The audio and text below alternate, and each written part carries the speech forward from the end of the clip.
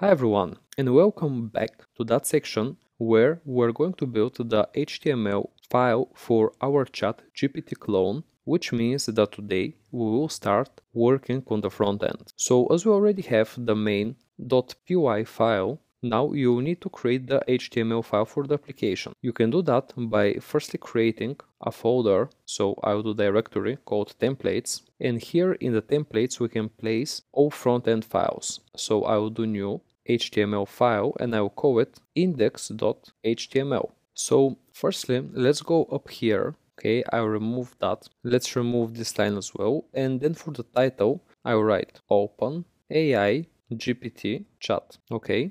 And for now, I will leave only the title in the head. Then when we go to the body, let's create a div. And here I will add a class so I can refer to that field here. So I will do class equals container, and this will be the main container for our application. Then I will add a header here and I will write Open AI GPT Chat, the same like the header or the title of our application. Then let's do HR, and then I will do another div, and this will be our chat panel. So I will do class equals to panel, and then let's do panel dash default. Okay, and then let's create another div. So here I will do again class, and this class will be panel heading, and here I will write chat messages. Okay, so the idea of those classes is that we can refer to every single item in the code, and later on when we do and add styles to the different items, for example the background color for the container or the chat panel, we will be able to refer to those elements.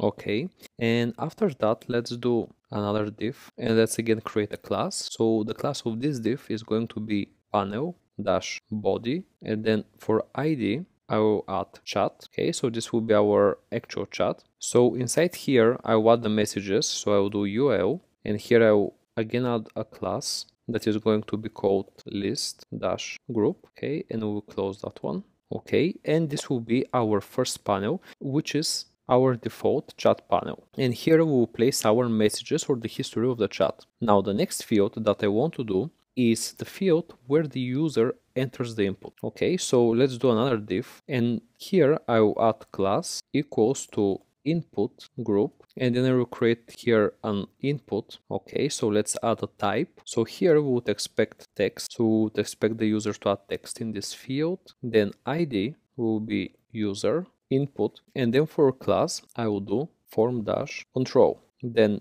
let's do a span, and this will be our input group button. So this will be our button. So I will do here class input group btn. Okay, and inside I will add the actual button. Okay, so let's do here class. So here we have btn, and then btn dash default. Then let's do id submit, and then the text that I want to display in this button is submit. Okay, you can actually choose any text that you like in your button. Now once you're ready with the index.html file, you can now do the first run of your application. So either go here and click the run main, or you can click the play button right there. So let's do that. And you can see that here in the terminal, your Flask application have run successfully. And this is the link, this is a local link with which you can access it. Now, even though right now your application is running locally, later on in the next sections, I can show you how you can completely deploy